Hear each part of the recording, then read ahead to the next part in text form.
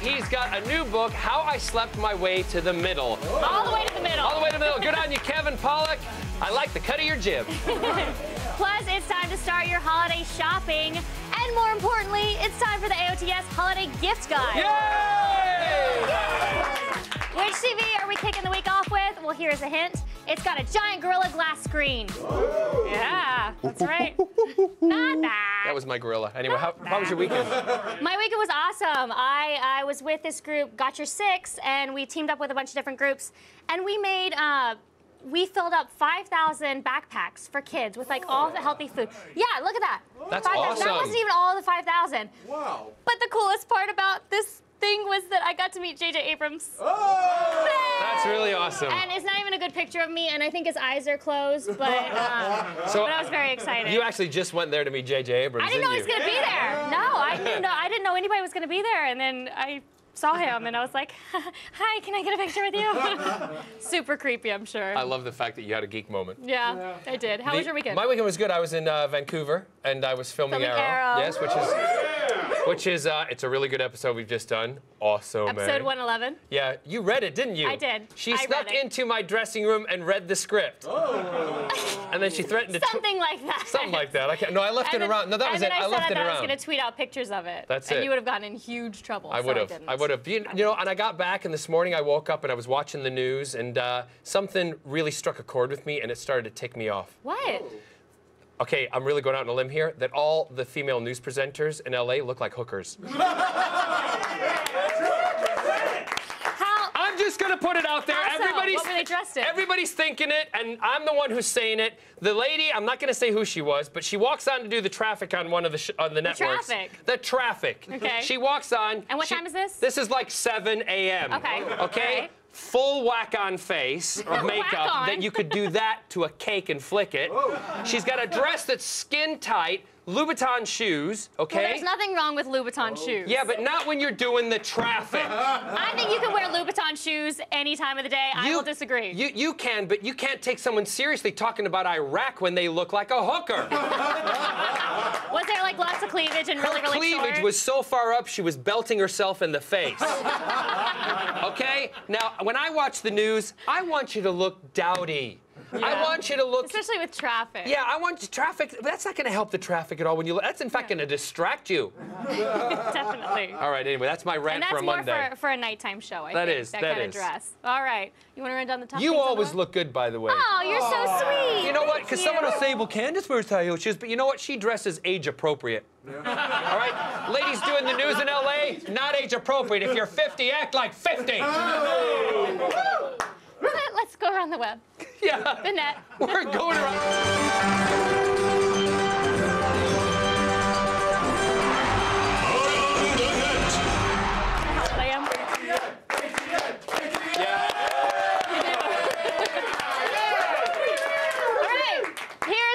That is sweeping the nation. Luckily, Herman Cain is nowhere to be found.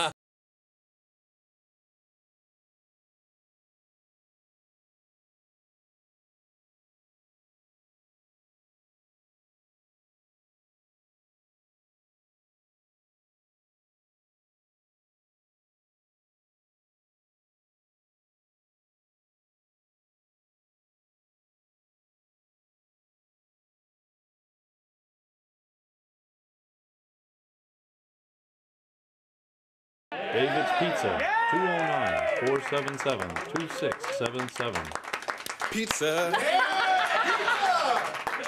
right. I love the video. Here, now, that's a great ad, but here is how my head saw that video. Oh, gosh. I need some cheese, tomatoes, and olives, and maybe even some meat, some meat, some meat, some meat, some meat. Why am I not surprised? Yeah. But it's a great ad, but now I'm really in the mood for some pizza. Hey, don't tell anybody. Do you want to call the pizza place and order Don't pizza? tell anybody we're on live television. I know, but listen, okay. Okay, yes, let's do it. Let's do it. All right, we're going to order some You have pizza. the number? Yeah, hold on. Okay. So we got 2, 9, 7. Okay. I can't believe we're doing this.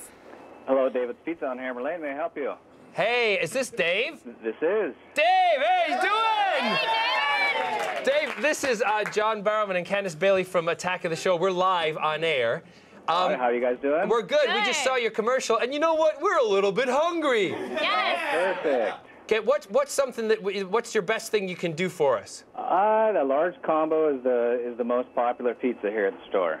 Okay, and Candace, no olives. No olives. Well, so we'll have a large combo with olives. No olives. With No tomatoes olives. and olives and maybe some meat.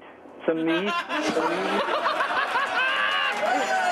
of meat. That's how he likes it. That's it. All right, Dave, listen, thank you very much for that, and you get that pizza going, okay? And you might have a surprise coming your way, okay? All right. All right, Thank you thanks, so David. much. Thank you so Bye. much. Have a good day. You too.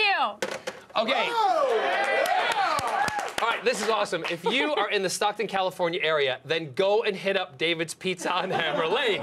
We have got a free combo pie ready for you to pick up under the names of John and Candace. Because that's us. Now, only 2 catches. It's first come, first served, and you have to photograph or video yourself picking up the pizza and eating it. Now, tweet us your proof at AOTS, and we will feature it in either today or tomorrow's show. It's fun. I like this. Hurry up and get it in today. Come on. I'm still hungry, though. I still want some pizza. Oh, well. Moving on, people are always asking, when did journalism die? Well, this 1984 clip from the Today Show is the exact answer. Right here where it says put 1 slice, we heard, I am the devil. What kind of voice did the devil have? A very low voice, I'd say sounded like Eli Wallach. Have you saved any of this satanic toast? Yes, I did save it because I wanted to be sure that somebody else would see it. Satan lives. Just terrible. Why have you kept this toaster? Well, when all is said and done, it makes good toast.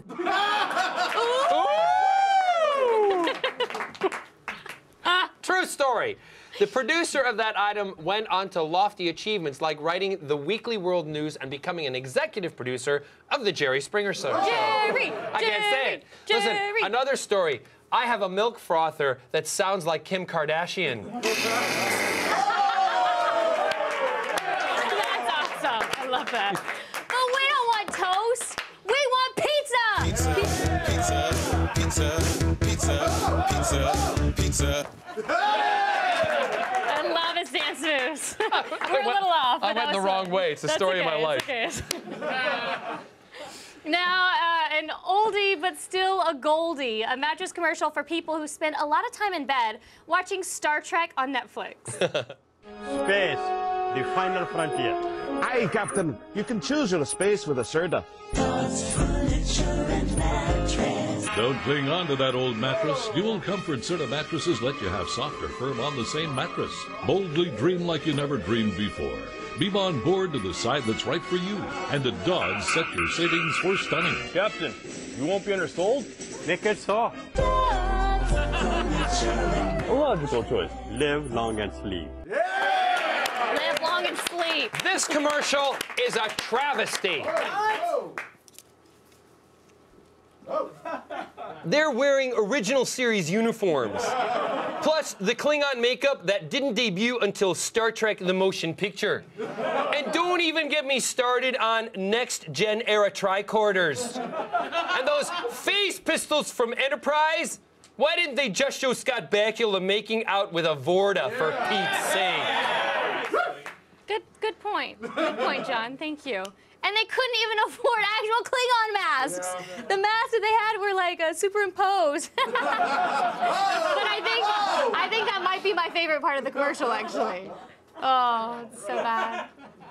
And finally, we have a video from Korea that's just as cool as Drive, minus the Ryan Gosling.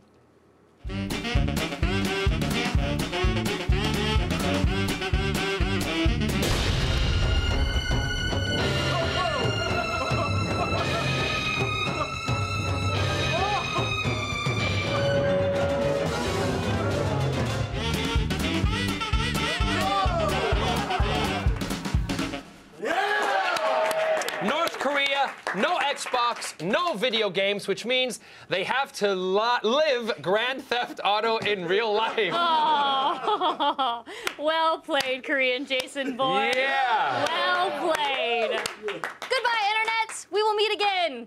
probably tomorrow. Still ahead, we talk about YouTube's massive push into online entertainment. The good, the bad, and the ugly. It all happens after this very short break, so stay tuned.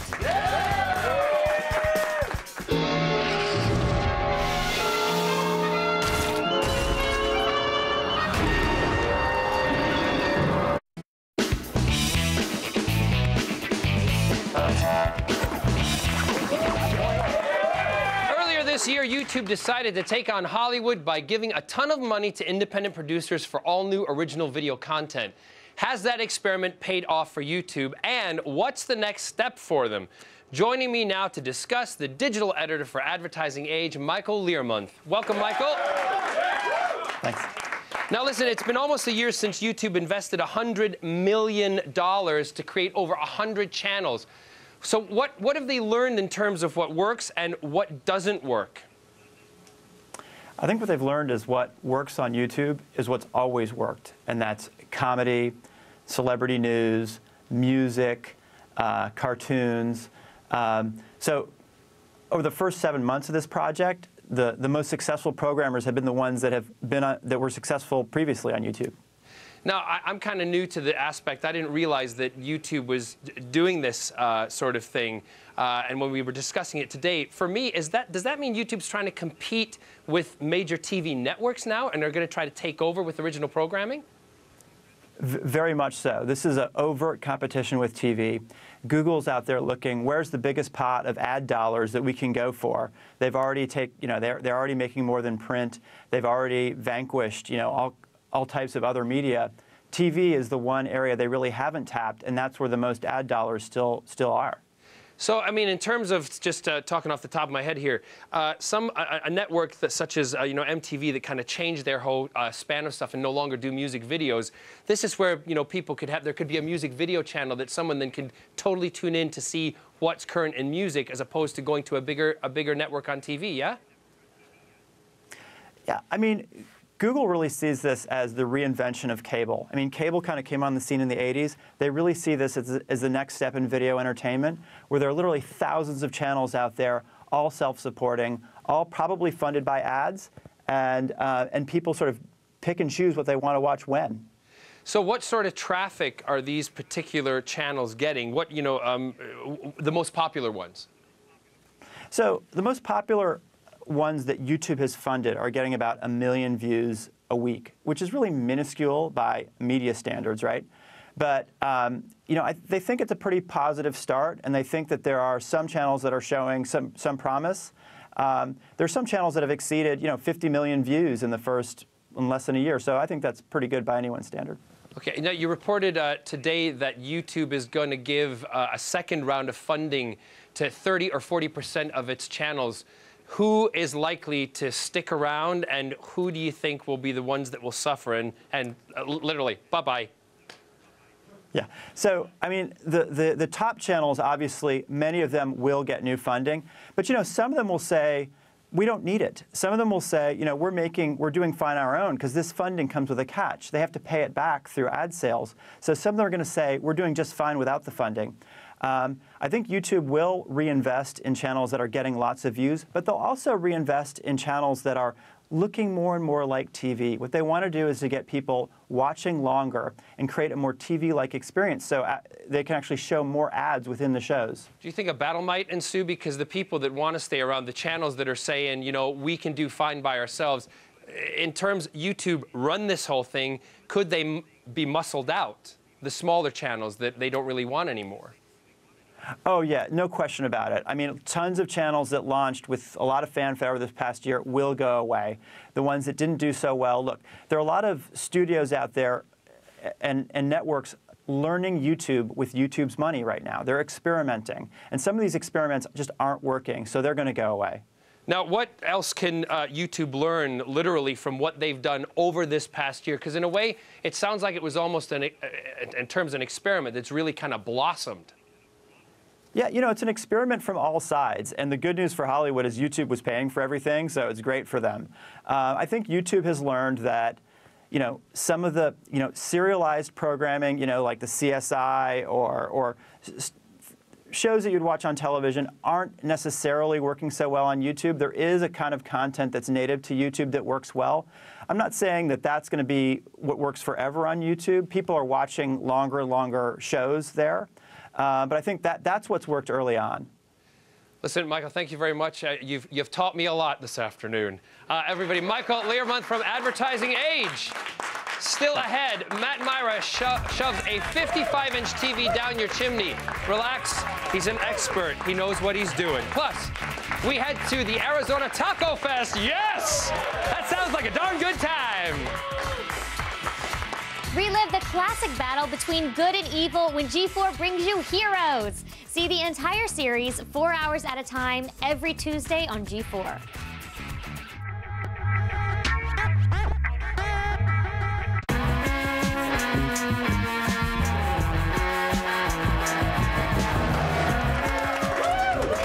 Got annoying loved ones demanding holiday gifts? Well, we've got your back.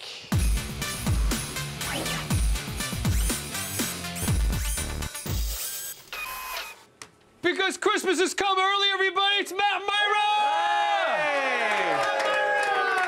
And the worst Christmas present you could imagine. Oh, no. Come on. Okay, so what are we're recommending today? We've got gadgets all week. We've from the holidays for the holiday season. But this today is a very big thing. What? Look at that, everybody. Yeah, John, we're recommending a TV to start things off for the week. You probably want a TV on your list, right? So we're going with Sony's HX850 LED backlit television. Whoa.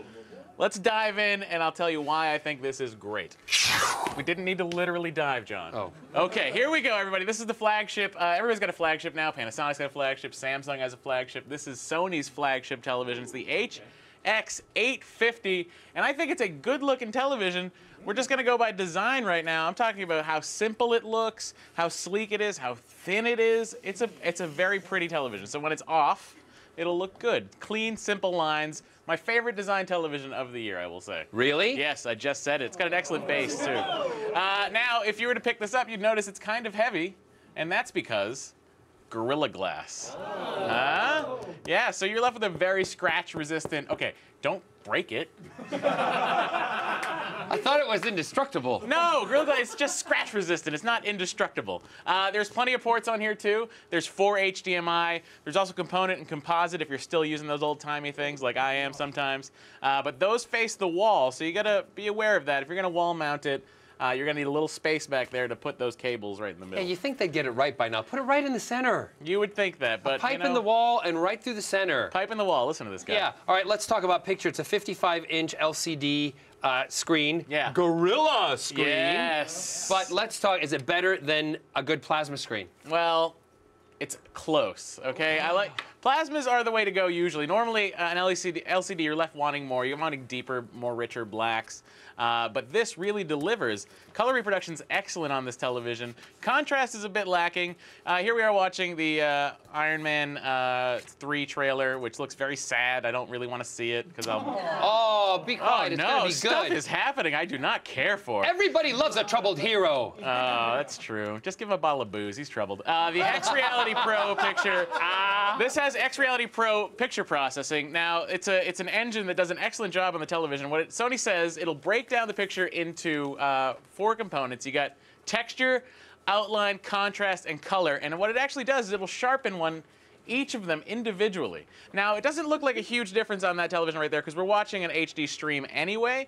But when you watch like YouTube content on this, you know, say a grainy 480p YouTube video, it will smooth and sharpen it out. Dramatically so. It's a huge difference, and it's really something I think that a lot of other manufacturers are going to try to duplicate. It's an outstanding picture on this television. Okay, now this also comes with third dimension. Yeah. Okay, wait a second. What is third dimension? A fancy way to say 3D, everybody. Yeah. It's 3D. It's got 3D on it. Actually, the 3D is not bad on this television. There's some slight artifacting, which I think is pretty common when there's a lot of motion in there. That's Spider-Man, in case you didn't know. He got bitten by a spider, and they made a movie about it. Again, that's 2 movies, same story. Anyway, but the image as a whole, very good. A little darker than I would normally like, but that's common with most televisions that have 3D. The viewing angles on here, John, excellent. You don't have to sit 6 feet in front of the TV. So I can do straight. that. You can, yes, please. That's what you can do, kids. You can get some workouts in while you're watching your 3D movie. Now, we should mention that if you're gonna have this on Christmas morning, you gotta fork over more money for glasses. What? $40 to $70 to $130 per pair of glasses. What? So if you have a family of 5, give up your children for adoption. All right, so the glasses are expensive, but let's talk about the apps on here. Netflix, Hulu. Everything you could want pretty much is on the television already. They crammed a lot of stuff in here. Sony Store is there, so you can access things like Crackle, which is their video service like Hulu. Yes. There's also a Netflix button, which we have right up right now. You just hit the Netflix button, and there you go. You're all set, ready to have some fun. You can watch a Torchwood, and then John loses his shirt for some reason. They wrote that in. The only real omission here is HBO Go, but since it's your television, I'm assuming if you have HBO, just turn on HBO, kids. Stop getting everything right when you want. I did see someone in the UK demonstrating this screen, and they hit it, and they did break it. So okay. I won't touch it, Sony. Don't hit your television. No. Huh? The Sony HX850 costs $1,600 for the 46-inch model and $2,000 for the 55-inch. Matt and Myra, tell us why people should have this TV in their living rooms this Christmas. Because for $2,000, kids, you're not going to do much better. This is one of the best televisions on the market for LCD, LED backlit. If you're looking for a TV for Christmas, you should move this right to the top of your list for Santa. Quality pictures, excellent. Really surprised me, and there's plenty of apps too. But like I say, if you're going to use the apps, I mean, why have anything plugged into your TV in the first place? Because everything you connect to it is connected to the internet. But also, it's probably better if you hardwire this than some TVs. It's better to hardwire them than it is to do it through Wi-Fi. Yeah, because then you'll be left with a lot of blocky-looking John Barrow. And also, it'll just go, fine, that spinning thing will come up and it wants me to kill the TV. Anyway, thanks, Matt Myra! That's it for today's Gadgetron, kids. And now, Arizona is trying to change its methy image with fancy gourmet tacos. Oh. Whether it's from a truck or I'm making them at home, tacos are one of my favorite foods. I'm in Arizona at the 3rd annual Arizona Taco Festival because, I mean, really, who doesn't like tacos? Bring me into your world here. Why are you guys using fried bread over tortillas, man? We have a project, it's called ResBot, and what we do is late night Native American food. Okay. So we try to incorporate that a little bit just for, you know, a little bit of cross-marketing. So, John, I want to take one of these from beginning to end. Can you walk me through it, brother? Oh, sure, for sure. We're gonna use this rather than a tortilla. Yeah, the bowl shape is something that we're striving for because it catches all the ingredients real well. Grab a spatula there, you put about 2 ounces of meat on there. That's it right there. Here, I have the strawberry jalapeno salsa that we talked about. Real easy salsa, you know. It's just that, strawberries, jalapenos, and a little bit of cilantro. Then last, we finish it off with a lemon zest cream cheese. Wow. I wouldn't even put this in a taco category. This is something all on its own. It's very reminiscent of like a gyro, like a Greek, like lamb sandwich with the onions and everything I'm tasting.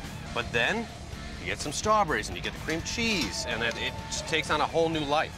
Ah, thank you. Jordan, people are raving here at the Taco Festival about your duck tacos, which is different. I mean, nobody else is serving duck here. We do our duck confit that's been braised in rendered duck fat for 14 hours. That's the braised duck confit. Awesome. Char roasted salsa, our fire and ice chutney, which is our homemade habanero hot sauce. That's it. Now, you're doing a little bit of pickled onions on the top here. It's actually watermelon, radish, and beet. Wow, okay, so that threw me for a loop. Who else is putting radishes on their tacos? Nobody. Not that I've seen out here. Yeah. Just lots of green onions. I'm a fan of Jordan's taco. I could probably eat it all day. What's bringing it home for you guys that's making these tacos so damn good?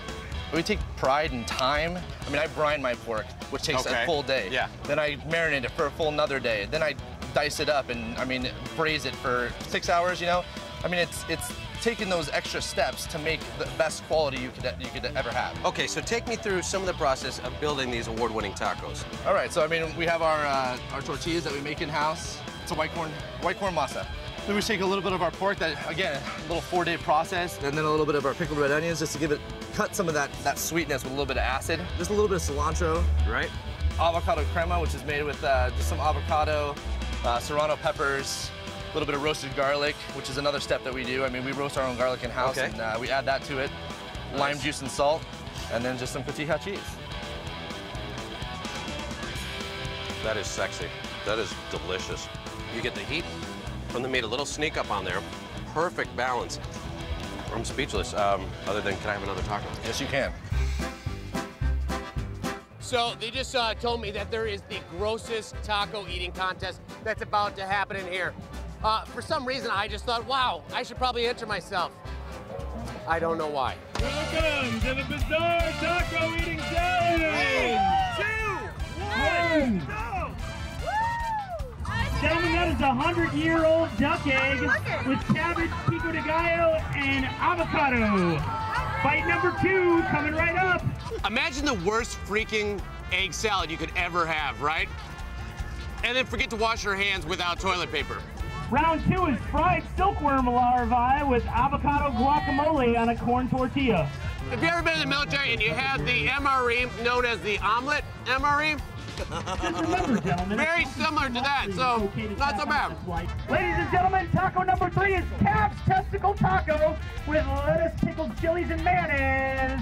I just took my first bite, one ball in the mouth. I'm gonna leave this Lance Armstrong up here. He said I only had to do one. That's all I do. Has there ever been a testicle fight at the annual Taco Festival? Coming in! Well, I've had my fair share of tacos for today. In fact, I think I've met my quota for this year. I got my nice sipping tequila now. I'm gonna go look for a place to take a siesta. Muchos gracias, Arizona. Muchos gracias.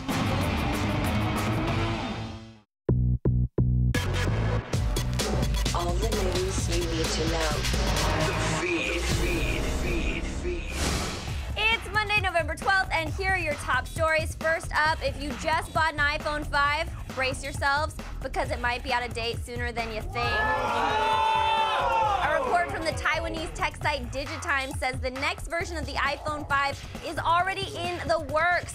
Unofficially dubbed the iPhone 5S, the report says 50 to 100,000 units of this new phone will be in production as early as December. That's next month. What the heck, Apple? The iPhone 5 was only released 2 months ago. Yeah! Well, needless to say, this is all too familiar to Apple's recent iPad debacle. You know, when they released the 3rd generation iPad, a bunch of people bought it, and then they released a new iPad just months later. Yeah, my advice, Tim Cook, stop pissing off the customers. Yeah! Next up, it looks like Microsoft is building a language translator that actually sounds like your own voice. That's right, when you ask for a translation, instead of hearing that creepy computer voice, the translation mimics you. It works using tech called deep neural networking, which is a way of connecting computers so they work more like the human brain. Microsoft gave a demonstration at a conference in China. Take a listen.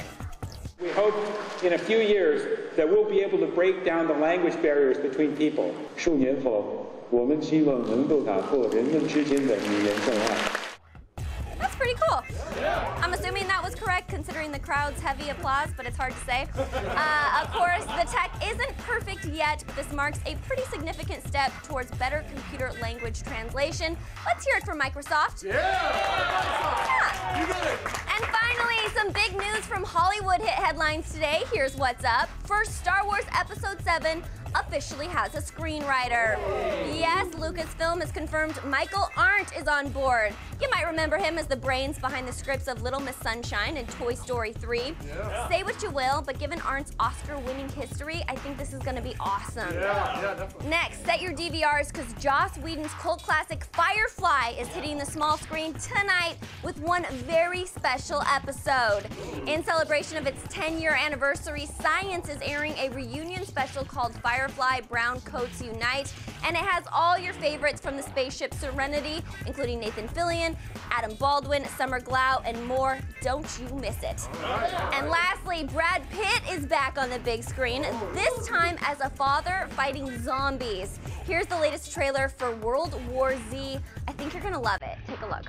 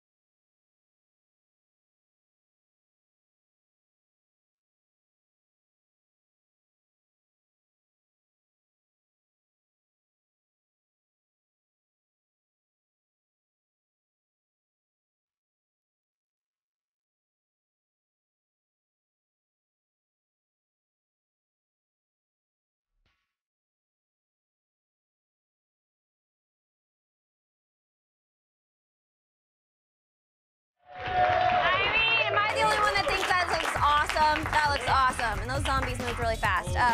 World War Z will hit theaters next year on June 21st. I am Sarah Underwood, and you've just been fed. Coming up, Kevin Pollak will be here live with his new book and app. Stick around. The Feed is brought to you by The General Insurance. For a great low rate you can get online, go to The General and save some time.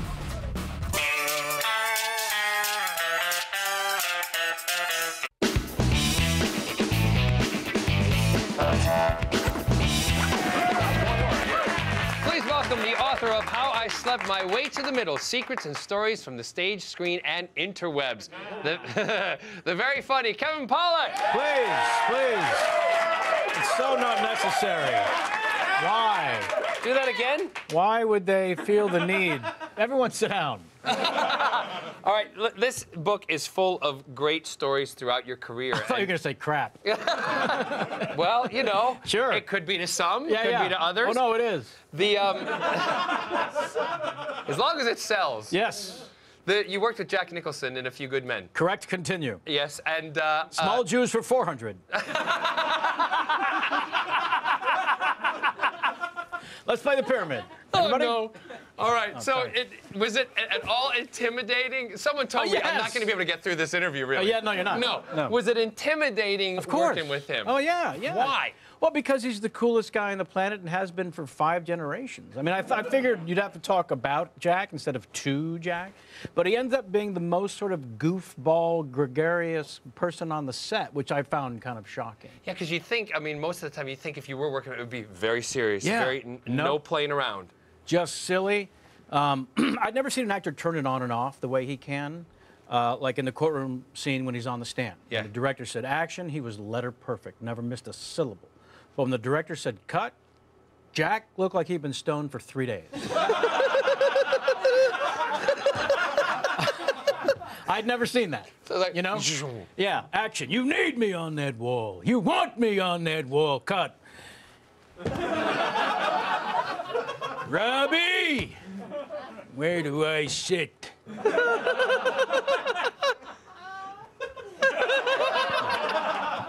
You also said he's like the best eater.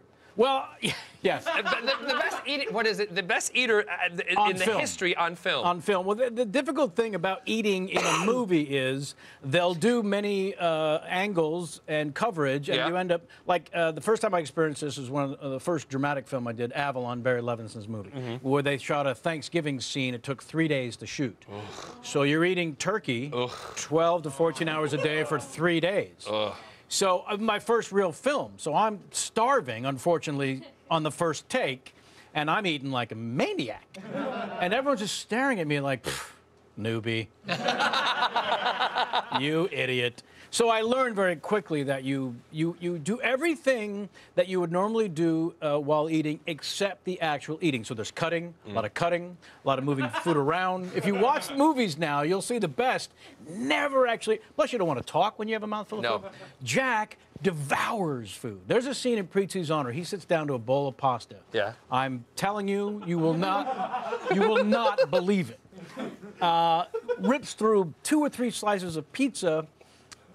In another great movie, I've just seen him and noticed this over the years. But doesn't he, do you not think, I mean, he must get sick of eating it all the time, because if you, mind you, he probably does one take.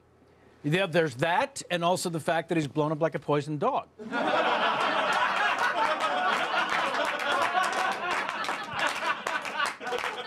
By the way, that joke I normally say for William Shatner. Yeah. But well, let's talk about William Shatner then. All right. That's the first time I ever used it for Jack. It felt kind of wrong. Sorry. No, it really worked. But there was a time in his life where he certainly did. Speaking of William Shatner. Two Jakes was the name of that time. All right. That's the pizza movie. Yes. Gotcha. Nope. All right. William Shatner, you had to explain to him how you do his voice? Well, sure. In my book, I tell the story of how, I've been mocking the guy on TV every chance I got for maybe 25 years, and I got a call to come to his office and participate in one of his books. where I would describe for the reader how to do, in his words, the consummate Captain Kirk impression. He wanted to, and I asked him why. He said he wanted to stop the annoying people from coming up to him and doing lousy ones. So he thought he would have someone show them how to do a better one. I don't know. So it's a great, for a monkey who does voices, this is as good as it gets, right? So I race over to his office and thinking, I can't believe this is happening. Halfway there, though, it dawns on me, oh no, well, this is terrible. Now I have to say to his face, well, Mr. Shatner, you were a lousy actor. Yeah, you gestured like a marionette and took pauses no one could explain. I can't be the first to have pointed this out. But just, even watching the way Captain Kirk would come into the room, Bones, Scotty. And they shot that show for 3 years. You would think one director would have said, cut! Whoa, Bill, what's happening? You all right? What's going on? What is that? What does that mean? What's happening? You okay? Okay, you look a little strokey. Just checking. Can you do that one more time, please? Sure. Bones, Scotty. I love it. I love it. All right, so Don't try this at home. Oh. Yeah. Somebody did say that I would probably pee myself this interview, and I think I just have. Yeah. You presented. Winning. You presented an award to Christopher Walken, or you presented you. Yeah. But you'd never met him. We had never met. It was very odd. He got the great ceremony of the hands and feet and his signature in cement. The Walk of Fame. Yeah, even bigger than the Walk of Fame, actually. This is the one in front of the Chinese Theater on Hollywood Boulevard. Right. The Walk of Fame, those are. You can get those for about $1,500 now. Kim Kardashian wants one. Yeah, exactly. Which, by the way, I just found out you can check into her ass on Foursquare. Did you know that? Thank you. I was the mayor for like a minute. That's such a lame, awful joke, but thank you for laughing. But and speaking of lame, there's some lame credit on the internet you've got with Christopher Walken. Yes, I do. If you Google the phrase Christopher Walken impersonation, over 100,000 search answers come up. I'm number one. That's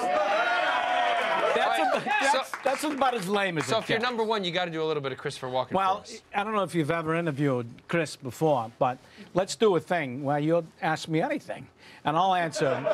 But keep in mind, all of his thoughts are completely disconnected. Go ahead. So I saw you in a restaurant, and you were having macaroni and cheese. Yes. What was the thing that attracted you to that particular macaroni and cheese, Mr. Walken? Picasso was a hack.